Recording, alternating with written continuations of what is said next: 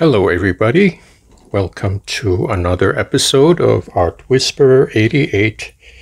This is a sequel to the previous video called Precious Metals, and I will never let a good ghost print go to waste because I noticed that the residue of the metallic paints are very interesting.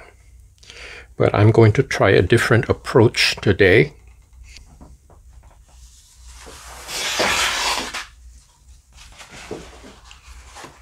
I created this collage with black tissue paper. This is a warm-up exercise done on white tissue, and this is a piece of copy paper which I had printed out and cut. In order for me to do this, I have this template, and this is what I use to position my plate and make sure that the center lines meet. So I'm starting with the collage already pre-pasted. And what I intend to do is try to retrieve this ghost print and superimpose it on this. So you will see this in a few minutes. So let me get started. Now I have mixed some raw sienna. This is almost running out.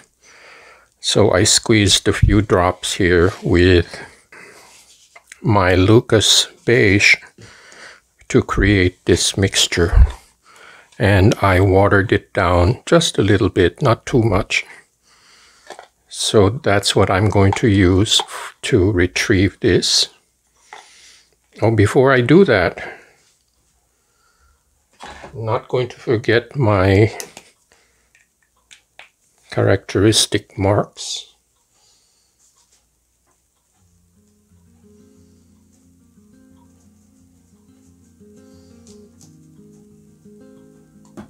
Oops.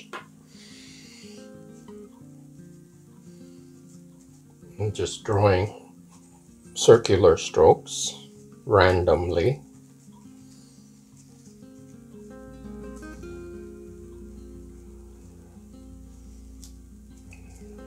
Now the ink is not very dark,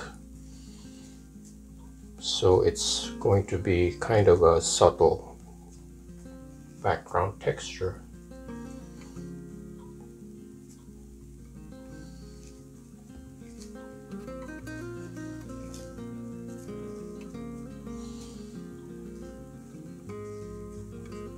And hopefully the residue, which is a metallic paint, will come up.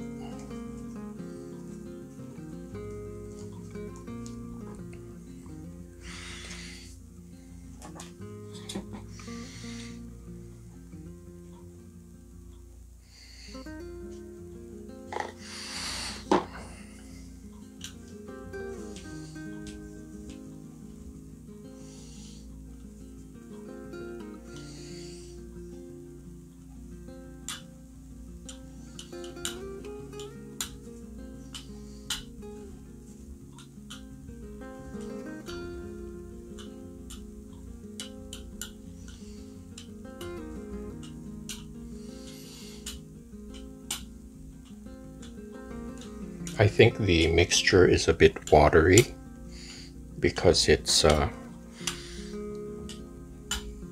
forming these blotchy textures.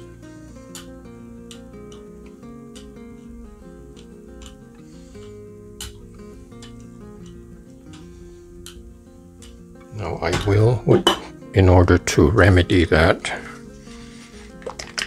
I will add some of the raw sienna directly out of the bottle just to thicken the mixture a little bit,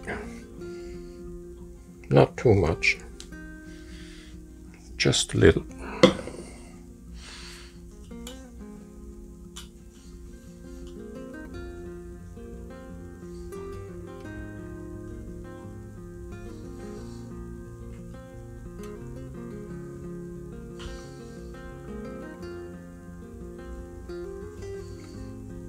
It's just a few drops does the trick, because the raw sienna, especially acrylic, has a bit of extender in it, and the extender has a soapy, kind of a slimy consistency. Now this slimy consistency allows the paint to stick to the plate, and since it sticks to the plate, it's going to pull up whatever residue is there left before.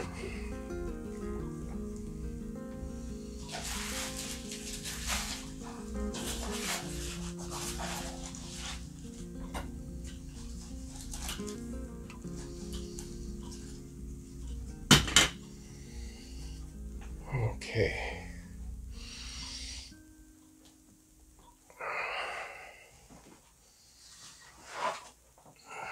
So here is the piece that I'm going to lay on top of this.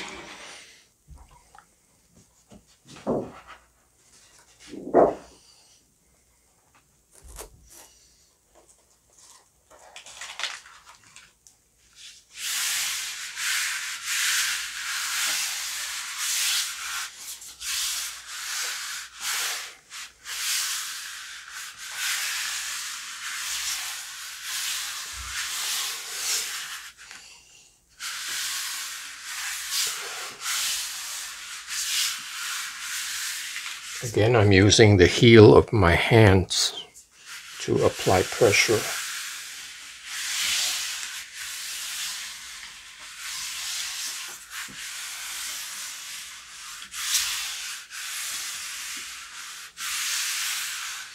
All right, so I will leave this for another 10 minutes and I'll be right back.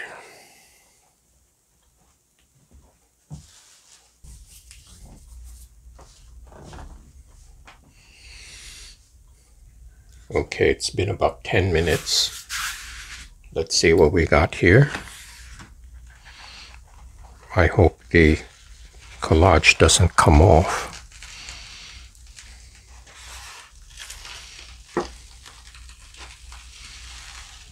Well, some of it is partially coming out. That can be fixed.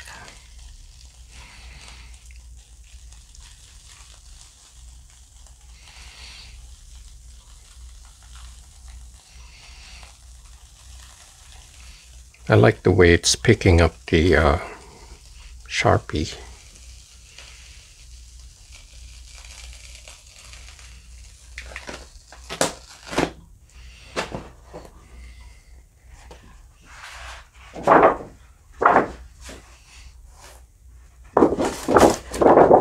I think the result is a very nicely textured surface, and the black is it's a nice counterpoint. The black is not as harsh. So pretty pleased with this. So I'm going to air dry this and then decide the next step. Back in a few.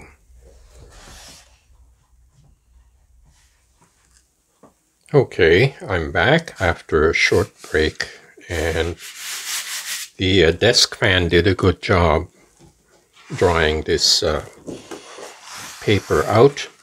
This is, by the way, Fabriano Artistico, and I noticed since it's a nice heavyweight paper, it dries very nicely. It doesn't buckle, and it goes back to its original nice flat condition. So anyway, this is the result of having the collage first and then having an overlay of semi-transparent raw sienna. And I was going through my box of scrap, and I thought to myself, I think these are quite attractive. These are the pieces of cheat sheet that I had made. So I decided to do a layout previously, and so I will proceed to mount these. I'm going to start with the straight shape here.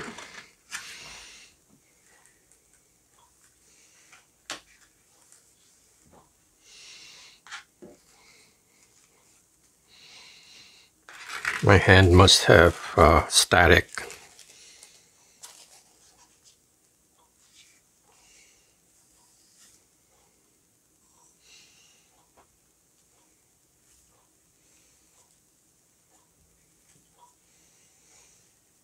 Now the black contrasts with the collage piece that has paint on top of it. I'm going to do this piece here.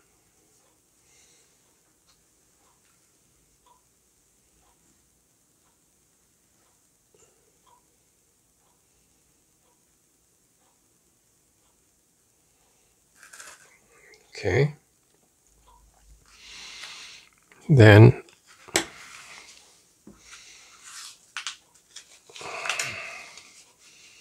I think this will work like so.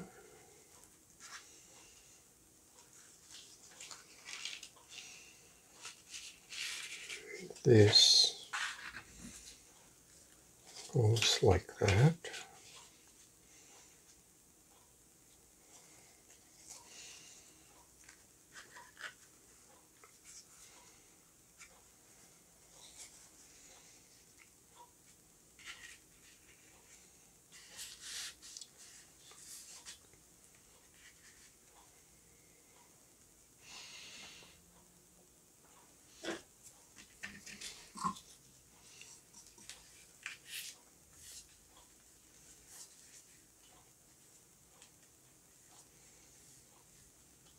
Now the fact that this fragment of cheat sheet has paint on both sides, that will help it stick to the paper.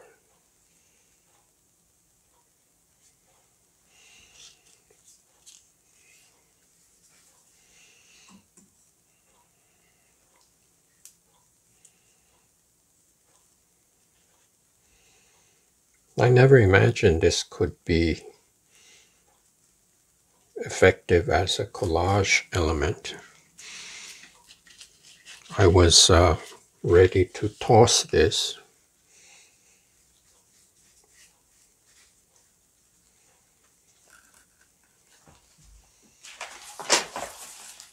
Okay, let me do this properly by having my gluing pad.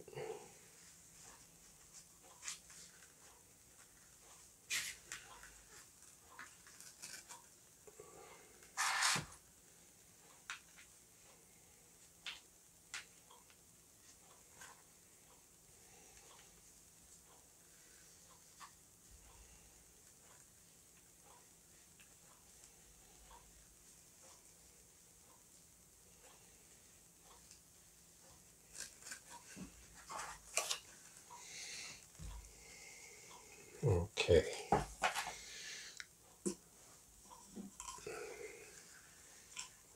Now this is going to take a bit of glue.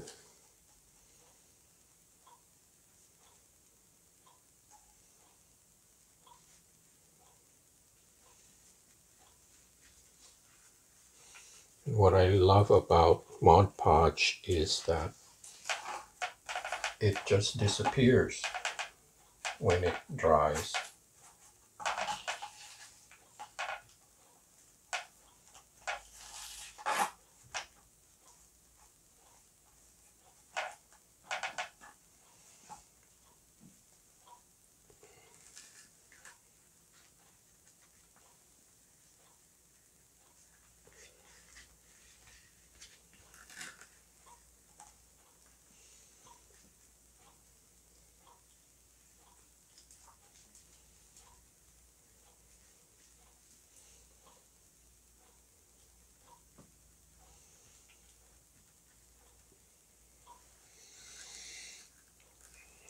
Okay.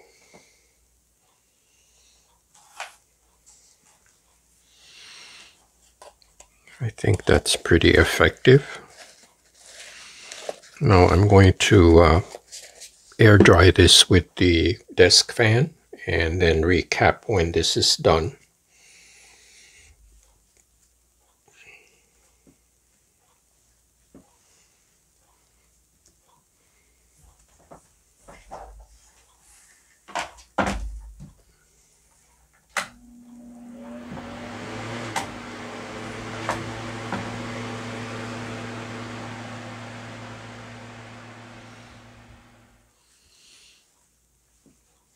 Okay, back from a short break, and the collage has dried pretty much. And I think the Mod Podge is doing its job. Now I'm going to put a final touch with my Sharpie metallic, and I'm just going to place some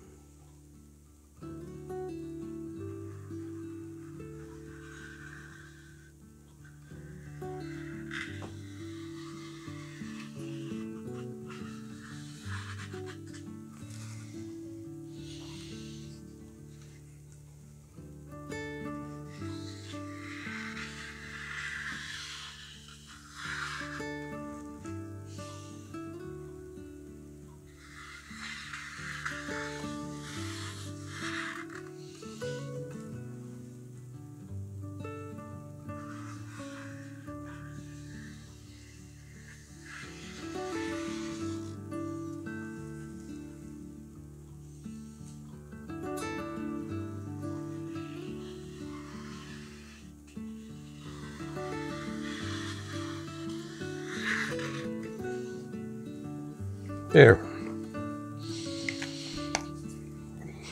I think the lines of copper kind of pull everything together. So let me show you a close-up.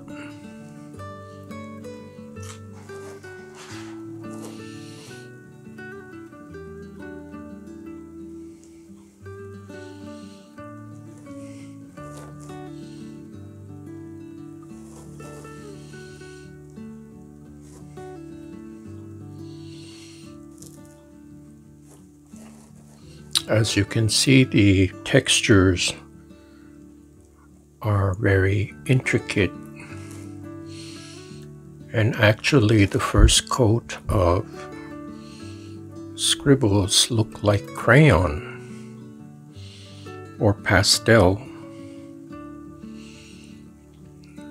and I think it's the nature of the Fabriano. When it accepts the acrylic paint, it acts like a watercolor, because technically Fabriano is really designed to accept watercolor. It has a tooth on the surface, and it helps to disperse the watercolor. So I'm pretty happy with this result. I was not expecting this, and I didn't expect to be using cut up pieces of my plastic cheat sheet, which I was intending to throw away. Actually, it's pretty effective collage element.